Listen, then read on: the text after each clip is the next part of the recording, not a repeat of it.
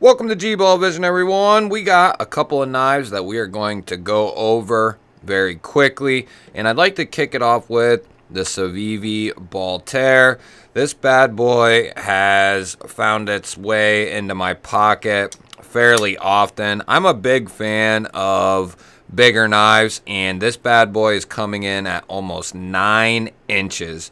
I love this blade shape. It is a Tanto, but it's just got all these unique lines and flats, and it's just so unique, so pokey, so slicey. You have a hollow here and a flat here. 14C, 28N, PVD coated. There's an unboxing of this up on the channel. You have dual deployment with the dual thumb studs and flipper tab. The detent is tuned very well. This guy thwacks out of there, guys, and you can load up on the reverse flick. The ergos on this thing are comfortable. They have a bunch of different flavors.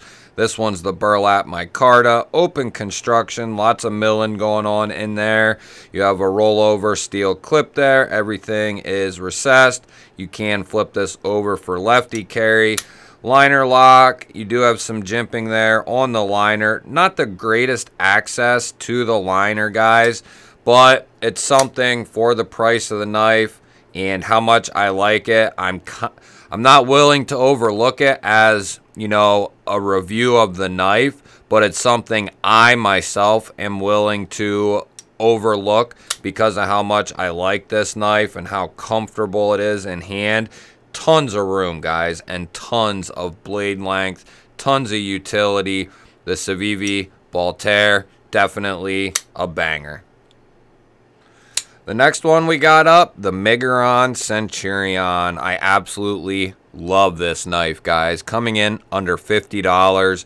PVD coated blade, 14C, 28N, slight clip point. You have dual thumb studs and a rear flipper tab for deployment. I botched that one there myself. You do have Miguron there on the pivot. There's a couple different flavors of this knife as well. The G10 on this is just absolutely exceptional. Nice chamfered and softened edges. Open, or no, it's not open construction. You have a G10 backspacer there, and this is how it's done.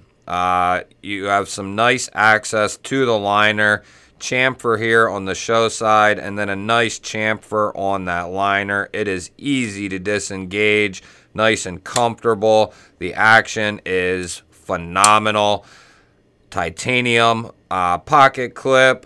It's not going to be reversible on this guy, but for under 50 bucks for everything you're getting, if I'm a lefty, I am willing to accept that. It is a liner lock, so it'll be easy to open and close as a lefty anyway. I would take this in a heartbeat if I'm anyone, even a lefty. Under 50 bucks, this thing is absolutely exceptional, comfortable as all hell, nice and slicey.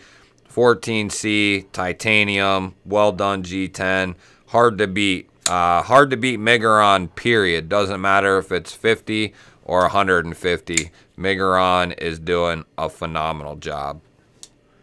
Next up, we are talking about an exclusive knife. This is the NAFSCO Lander, and this bad boy is coming in M390. You have a nice satin finish that has tons of fingerprints all over it. Let me get this cleaned off a little bit here, even though I just cleaned it off.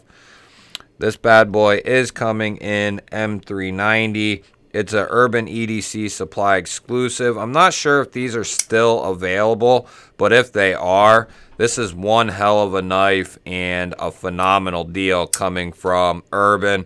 You do get the Sagaha scales, and they also have a contoured G10 set of scales that comes with it.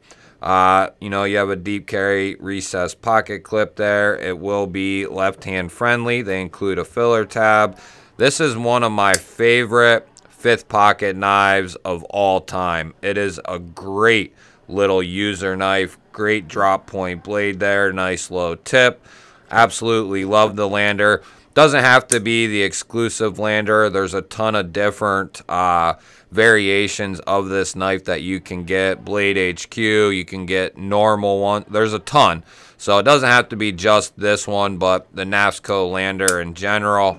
This one hasn't gotten a lot of play on the channel, and it's one I'd like to bring to the forefront a little bit more. Absolutely love this thing, and they are definitely worth taking a look at if you need a nice secondary or fifth pocket. Next up, we have one of my favorites of the year. This is the large pyrite from CJRB. You have ARPM9 on the blade steel. You have a nice stonewash tumbled finish. Dual thumb studs for the deployment. It is a button lock, of course. You have nice G10 handles and a deep carry reversible clip.